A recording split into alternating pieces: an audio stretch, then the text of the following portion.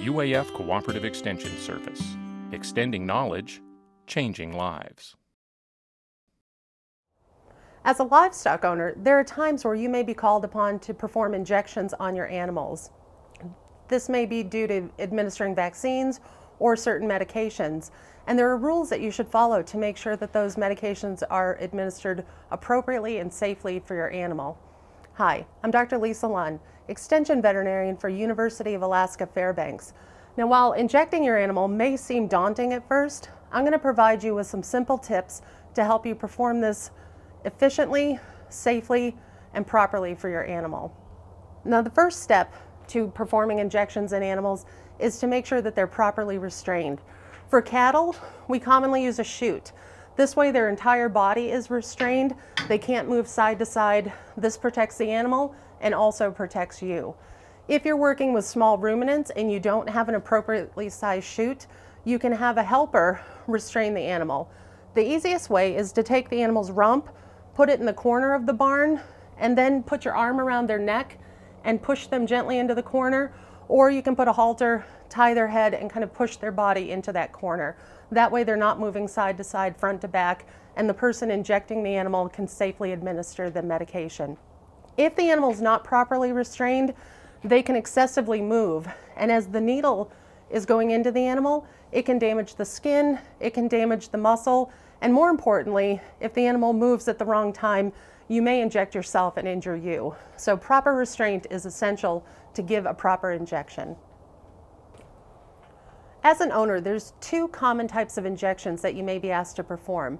The intramuscular, where the needle is injected directly into the muscle and deposits drug there, or the subcutaneous, where the needle is directed underneath the skin, not into the muscle. How will you know which injection you need to do? You need to look at the bottle of the drug. Now, this may be a drug that was prescribed by a veterinarian, and your veterinarian would write specific instructions for what they want you to perform.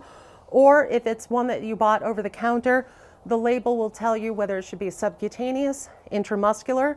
It will also list the dose that you should give, the amount of milliliters that you're going to draw up, and it will have the milk and slaughter withdrawal that's necessary for all livestock. Needle selection is an important part of giving an injection.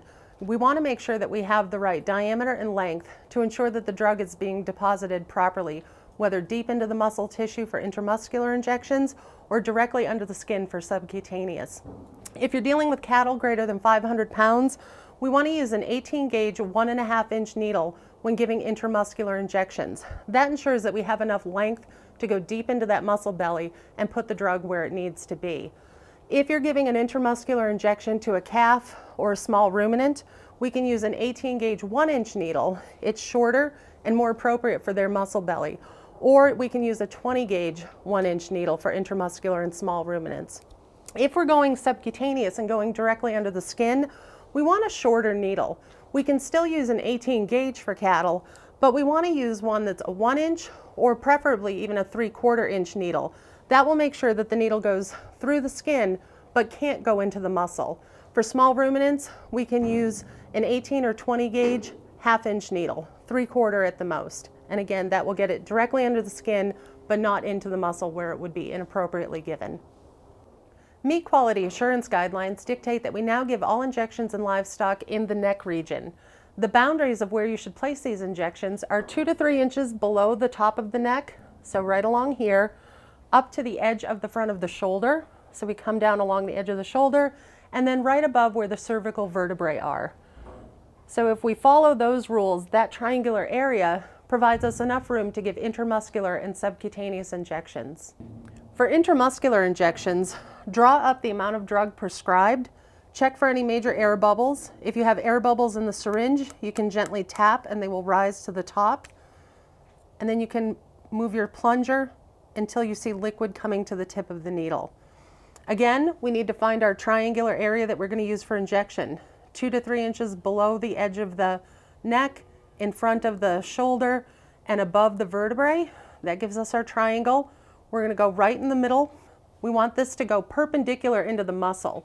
So have your syringe angled perpendicular, and in one swift movement, you're going to push this needle into the hub. Once your needle is in the muscle, we're going to draw back or aspirate If no blood is observed in the hub, it's okay to go ahead and inject your drug. For subcutaneous injections, again, we're going to be within the boundaries of our triangle, but this time we want to go just under the skin. And the easiest way to do that is to tent the skin or to gently pull it back, and that will make a pocket that you can inject into. Now be very cautious. If the animal jumps and your needle is angled incorrectly, you could actually inject yourself. So you want to make sure that the needle is pointed away from your hand and going under the skin. Just like with an intramuscular injection, once the needle is under the skin, go ahead and aspirate, check and make sure there isn't any blood. If there isn't, go ahead and inject the drug. For intramuscular injections, we never want to give more than 10 milliliters of drug in any one injection site. So if, for example, you had to give 30 milliliters of drug, we need to separate that into 3 separate injections. And each of those injections should be approximately 4 inches apart within our triangle. So you'd give 10 milliliters of drug here, 10 milliliters here, and finish up with 10 milliliters within that intramuscular injection. For sub-Q injections or subcutaneous, those can go up to 20 milliliters per site. And again, if you have to give more than 20, break that up. You can do a subcutaneous injection here and then a subcutaneous injection here. If you have to administer drugs for multiple days, it's best to alternate the side of the neck that you're working on. So if you have to inject on Monday, use the left side of the neck. Tuesday, right side. Wednesday, you could go back to the left side of the neck. For good biosecurity, you should make sure you use a fresh needle for each animal that you're giving an injection. There are some blood-borne diseases that can be transmitted from animal to animal. So be safe, use a clean needle, and when you're done, make sure that you properly dispose of the needle and syringe so nobody can get injured. For more on properly medicating livestock and other farm animal information, please visit the UAF Cooperative Extension Service website.